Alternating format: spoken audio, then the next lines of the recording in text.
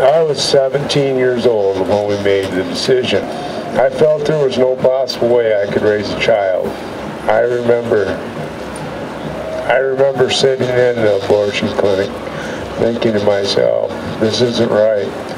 I never said anything to Della. I just sat there saying nothing, feeling shame. I hoped I was doing the right thing, not knowing the horrible regret from this decision. We went on with our lives and we got married, but we never talked about it. I tried to forget about it, thinking it would eventually go away. I was wrong. I blame myself for not standing up for my baby. Inside I felt shame and I blamed myself for being a coward.